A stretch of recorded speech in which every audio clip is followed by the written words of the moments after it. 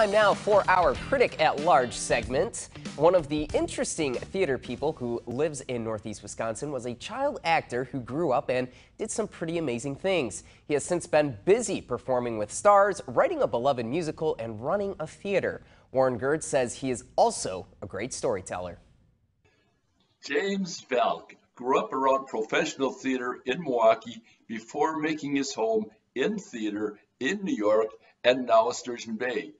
One of my favorite stories is how he recreated La La Lucille 100 years after the dynamic George Gershwin premiered the musical on Broadway. Get this, James Valcq also directed, sang, danced, acted, and played piano in the show.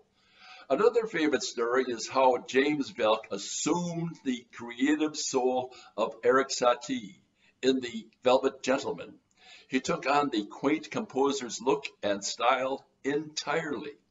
James Valcq's main fame is for composing the Spitfire Grill in collaboration with the astronomical talent of Fred Alley. More than 600 productions of the uplifting musical have been staged internationally. And the two had ideas like so many cherries on a tree going back to their youth. The coronavirus has stopped James Valcq's output at his admired 3rd Avenue Playhouse in Sturgeon Bay. But remarkably, a donor sprung with a cool $1 million to set in motion a major renovation of the theater while it is shut for the pandemic. It meant the dynamo composer got to be a demo man. Surprises fill my column at wearegreenbay.com. Click on Community as James Valcq recounts adventure after adventure.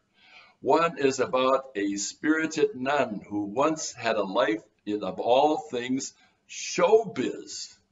James Valcq laughs and cries as he tells how Sister Frances taught him how to hear. That story is a beauty. I am Warren Gerd, Local 5, Critic at Large. Well, thank you, Warren. Coming up next, are you